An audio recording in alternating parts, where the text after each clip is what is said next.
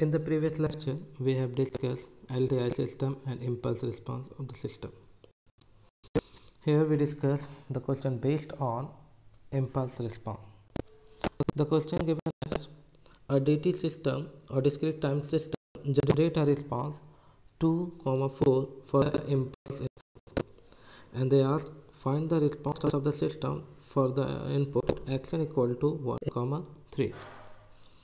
As the in the question given that this response is generated with impulse input. It means if impulse is given or impulse is given to the system as an input, then output will be 2, 4. Okay, then the question asks for what is the response for the xn if xn is 1, 3. As we know, any sequence can be represented in terms of impulse signal, and here arrow indicates the position of 0 and the next right is position 1. Therefore, as we know, impulse is a infinite magnitude at the position 0, which and the other right or left magnitude will be 0. Therefore, 1 is represented with del n, and the position 3, which is right to the arrow, or the position 1, is represented with del n minus 1 with the magnitude is multiplied here. Therefore, 1, 3 is represented with del n plus 1 del n minus 1. As we know, if impulse is given, then output is 2, 4. Okay, or hn. Therefore, it is combination of del n plus 3 and minus 1. So del n is applied. If del n is applied, then the response is hn. And then for the next input, and 3 del n minus 1, then as the input is shifted with delayed with minus 1, therefore output is also shifted with same delay and minus 1, because the system is LTI system, which is time invariant system. As we know, delayed input reflect in the output. Therefore, output is also shifted with 1 delayed. Okay, then minus 1 is represented to shifted towards right, or arrow move towards left.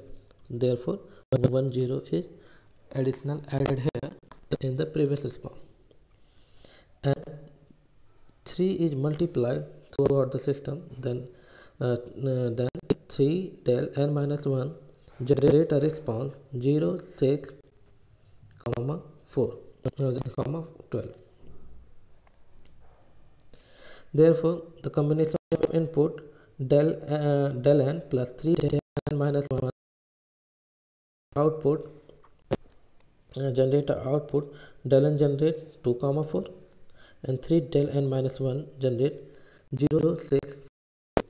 As the arrow represent the position of 0, therefore act accordingly. Then 0 plus 2 equal to 2, and 4 plus 6 equal to 10, and 0 plus 12 equal to 12. Therefore, the answer of the given system is, if the input is del n plus 3 del n minus 1 to the system, then output will be 2, 10 and 12. The next topic here is that any representation of any signal in terms of impulse signal. Any signal can be represented through the impulse signal, because the representation in terms of del n is very convenient for the analysis or to generate a response, as we discussed in the question. So let any given sequence is there here with respect to the position, their magnitude or weighted are listed here.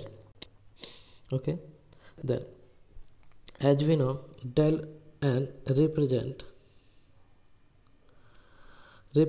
any magnitude or infinite magnitude at the position of 0.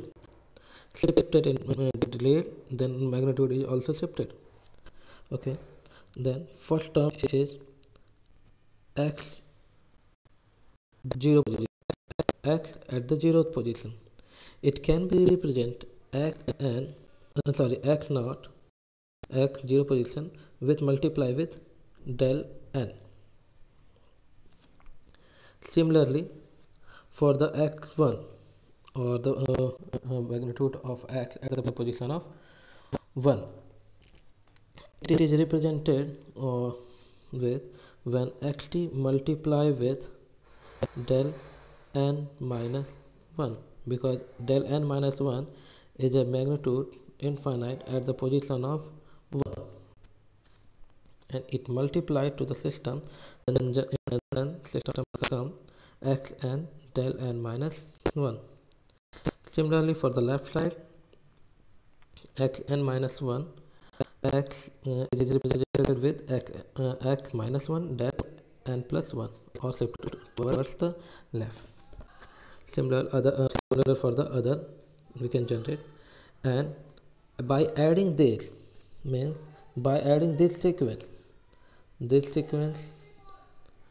and this sequence,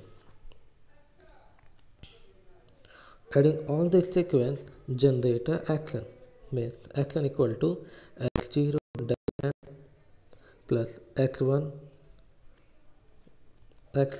in multiply with del n minus 1, and the right side other, and for the left side x minus 1 multiply with del n minus 1.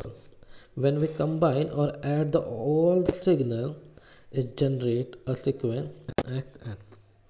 Therefore, action can be represented in term of impulse signal by summation of xk multiply with del n minus k, where the k is moving from minus infinite to infinite. Okay. Similarly, for the continuous signal, as continuous signal is quantized into the small portion or the pulses signal, which is delayed with which is shifted with respect to delta function.